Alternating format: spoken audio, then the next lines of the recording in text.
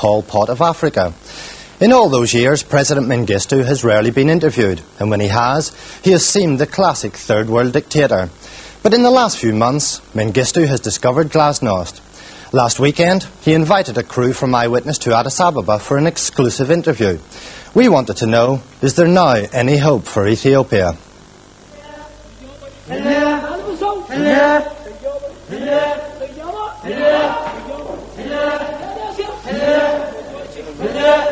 We are struggling for peace, for development, for equality, for all mankind.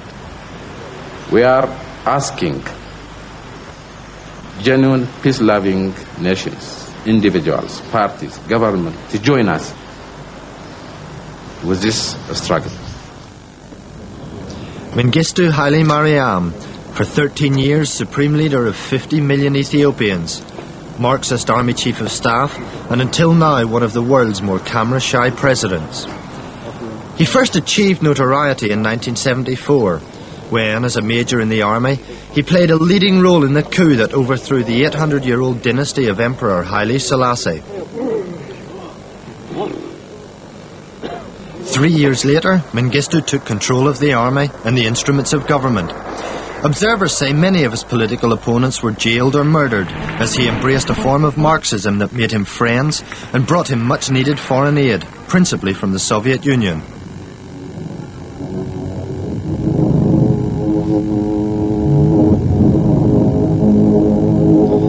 With the new ideology in place and the army in control, Mengistu courted support from other revolutionaries. He found allies in the likes of Fidel Castro and played host to Libya's Colonel Gaddafi. But he needed more than just revolutionary solidarity. With the mounting foreign debt, Mengistu turned to the Soviets for help. In 1978, he signed a treaty of friendship with Leonid Brezhnev, which guaranteed Ethiopia financial and military aid.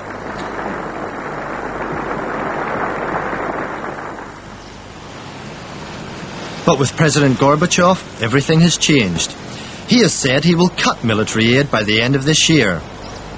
Mengistu has declared his support for capitalism and democracy. Socialism is being killed off.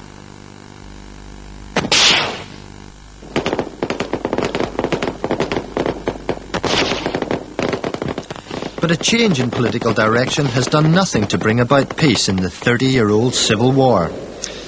Money which could be spent on feeding the 4 million Ethiopians on the brink of starvation is going to the war.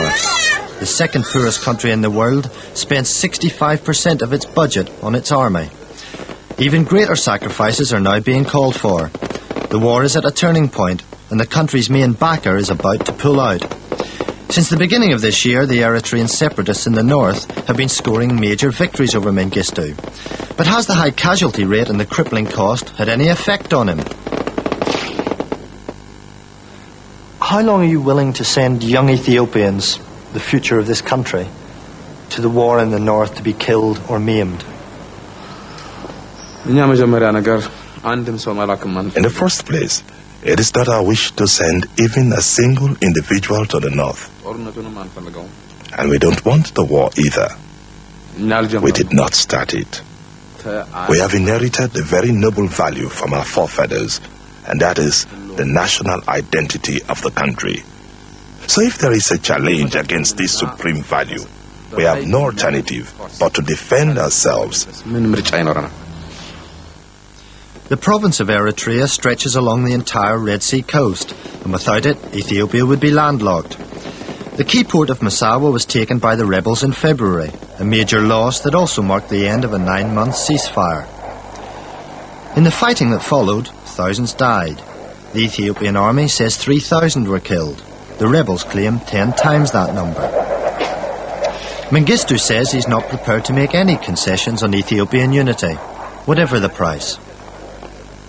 There is no authority in Ethiopia, no leadership most certainly, which has the mandate to allow the emergence of an independent state carved off from Ethiopia.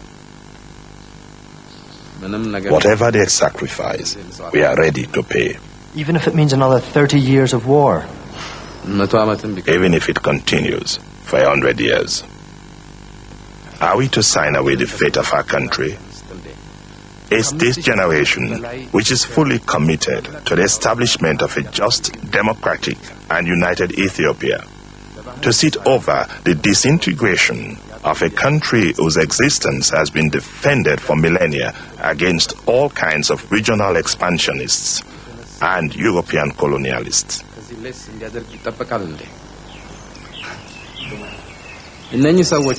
Supposing these rebels manage to capture the city of Asmara and declare independence, well, that does not mean that the war has come to an end. Never. It will never come to an end. If they have this illusion, they are fighting for the unending and interminable extermination of the people.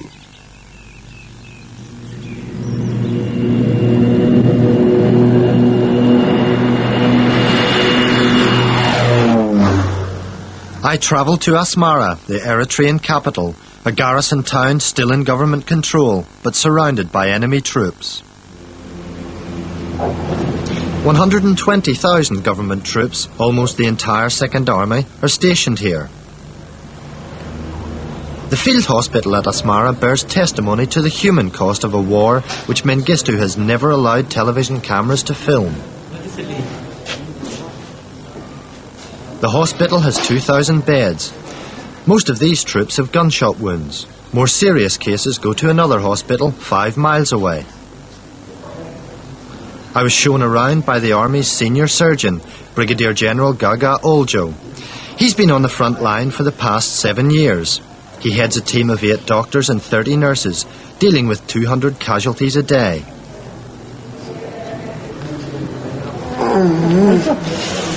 This man is typical of the patients here. He was wounded 17 days ago during an offensive to retake Massawa.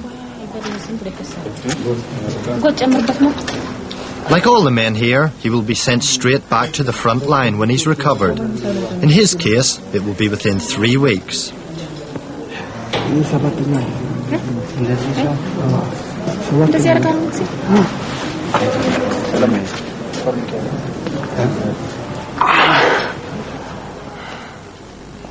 President Mengistu's Second Revolutionary Army is one of the largest in Africa. It's led by Major General Wubshit Desi. From the day the fighting started, we lost 3,000 dead. You plan to retake Massawa? Oh yes, it's our mission because there is no choice. Without Massawa, it's very difficult even to sustain the unity of the country. The loss of Massawa cut off the vital supply line which brought food aid to the starving in Eritrea and Tigray. Now it's having to be brought in through the much smaller port of Assab. The distances are greater and the journey time has trebled.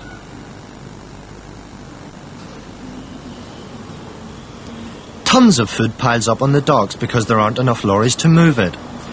The food corridor through Assab was opened just 2 months ago, and the port is working around the clock to keep supplies flowing. Thanks to good luck more than anything else, it seems that a major famine has been averted this year. Although the rains fell late and the crops failed, food from the west is getting through to famine-hit areas.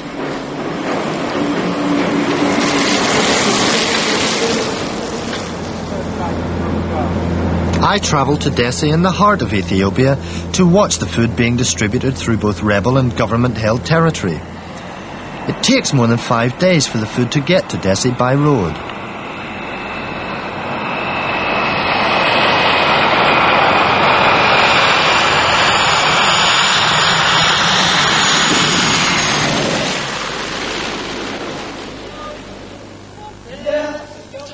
Once the food reaches Dessie, it's loaded onto trucks run by the Joint Relief Partnership.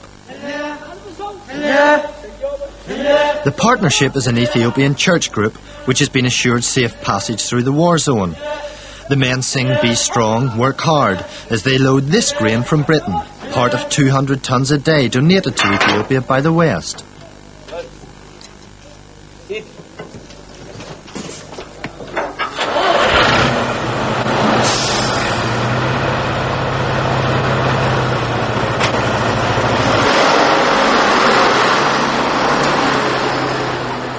It will be another 6 days before this truck arrives at its final destination.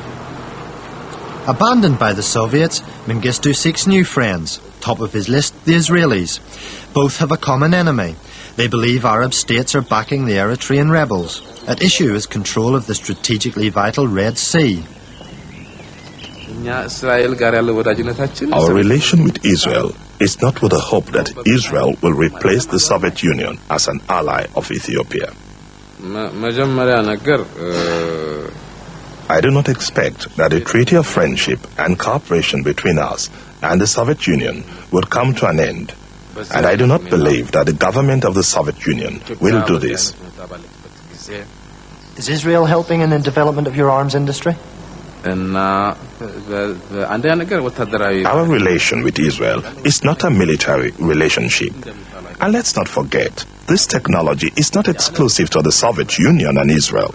I mean, you can buy the technology from anywhere as long as you have the money. So where are you buying them from? From the east or the west. We buy the technology from whoever is ready to sell it because it is for defense purposes.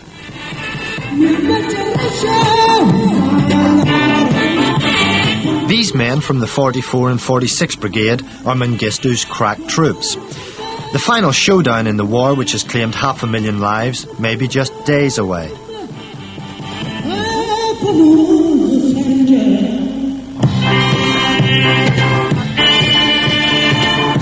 The rebels are boasting they will soon control Asmara. The government forces must retake Massawa to take the upper hand, and as the fighting escalates, new supplies will be vital. Most of the equipment that we've seen here today is made in the Soviet Union. They have said that this year they will end their agreement to send military and financial aid to Ethiopia.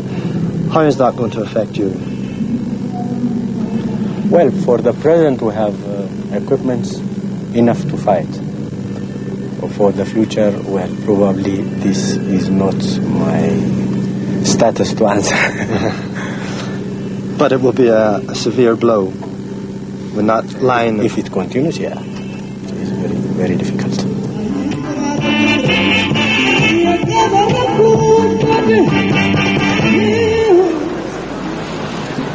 Back in Addis Ababa, Mengistu is fighting a war on another front, to convince the West that his newfound love for capitalism is genuine.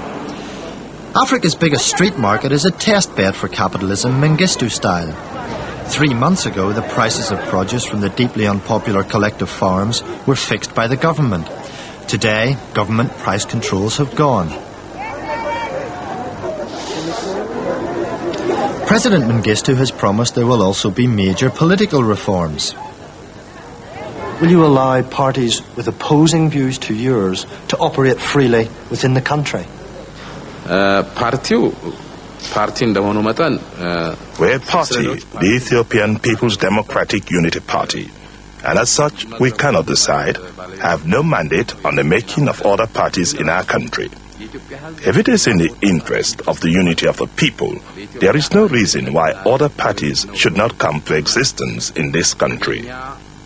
We decide on our future order as a party, and it is not our intention to retain the monopoly of power, to be the only party. But it is the people, through the National Parliament, Shengo, who will decide whether or not there will be other parties in Ethiopia. But as far as we are concerned, we will be willing to work with other parties here. So perhaps within 2 years we could see a multi-party democracy with candidates with opposing views to yours standing for election? Yes, it is quite possible, so long as the National Shengo decides yes.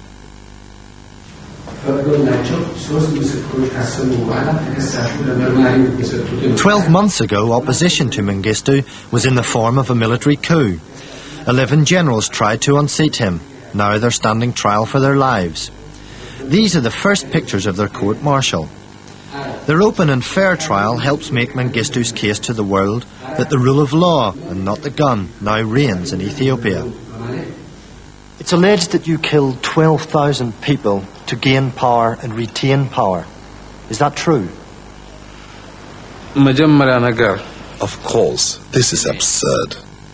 I mean, in the first place, it is not in my nature to kill even an insect or a small living thing, let alone human beings. If anyone perished during the planting of the revolution, it was certainly not on my orders. I did not single out any individual to be killed. This outrages my sense of humanity. How is it imaginable that I ordered the annihilation of 12,000 people? You have very kindly offered to show us the conditions in which political prisoners are kept. Would you extend that invitation to representatives of Amnesty International? We have invited them in the past. They have come and visited our prison system, and I renew this invitation anytime. We have nothing to hide. The country's most famous political prisoners now live modestly on the outskirts of Addis Ababa. These 11 members of Haile Selassie's royal dynasty have served a total of 152 years in Mengistu's jails. They've been released over the past 24 months, but are still not allowed to travel abroad. Could each of you just tell me how long you've been in prison? 15 years. 14 years. 14 years. 14 years. 14 years. 15 years. For 14 years. 14 years. For 9 years. For 15 years. 14 years. 78-year-old Princess Tinanawarg is Haile Selassie's daughter. We were taken from our house and taken to another house in the name of Ethiopian Tutgam. We were put under house arrest. You spent 14 years in prison. Were you ever brought before a court? No.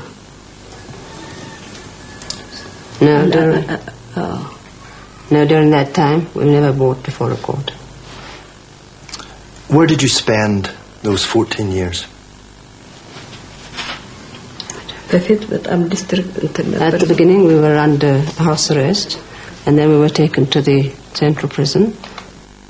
33-year-old Prince Bedi Makone has been in jail since he was 18. Were you treated well? Well, in a way, yeah. Were you with any other prisoners apart from your family?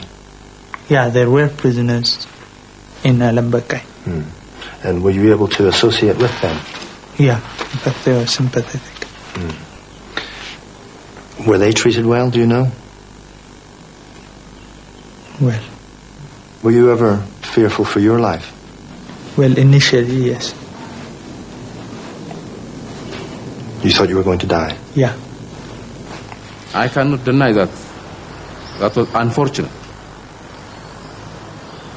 During the revolution, without knowledge, has happened many things which are not really can make us happy. This is not peculiar for only Ethiopia. This happened through centuries in many countries. I can mention many. But it's one-time phenomena. I invite everyone to come and see the true nature of this country and what's going on around. That can be the only instrument to know about us or to trust us. The problem is not the leadership or our brutality.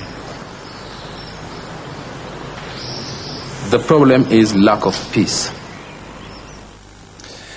The all-important test for Mengistu should be his willingness to open negotiations to end the civil war. Without such a move, Mengistu's appeal to the West for help is likely to fall on deaf ears.